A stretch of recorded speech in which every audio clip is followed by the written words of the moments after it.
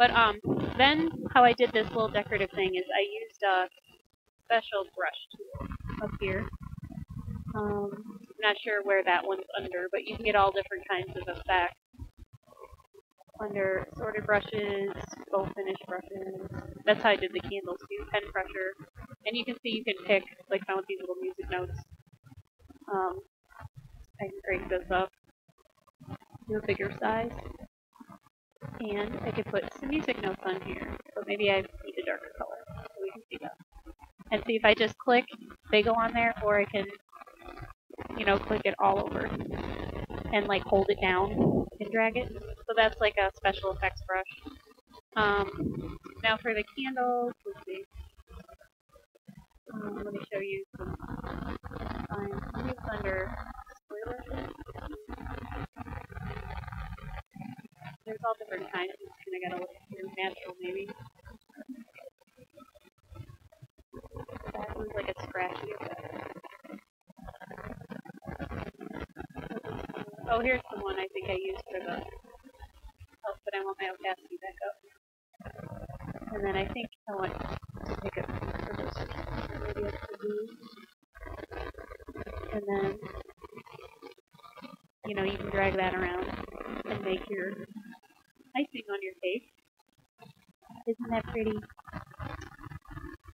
There we go. And then, I think I had that as a little bigger brush though, but for all intents and purposes, I think that's fine.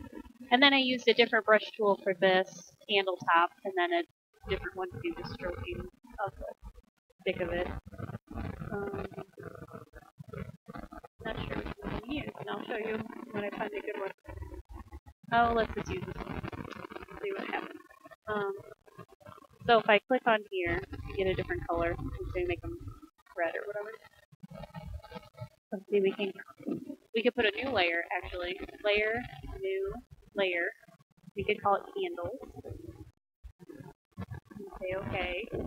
You can click, hold down shift, and then now see if I alter it, it'll be off. So what I use is the ruler sometimes. So if I click over here on my ruler, see how there's this little line following me at the top?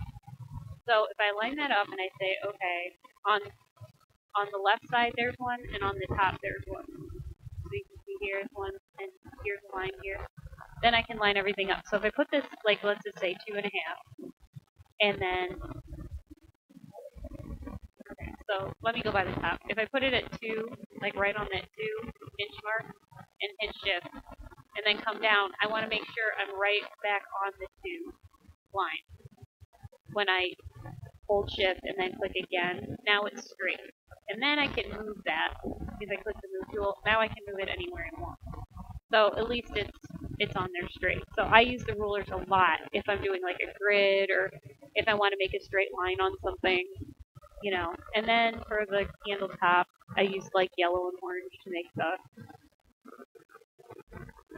with a different brush tool.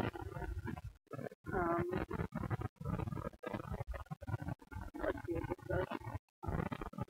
So it's kind of fun to play around with the different brushes. Kind of your top, and then I use like an orange too for the middle,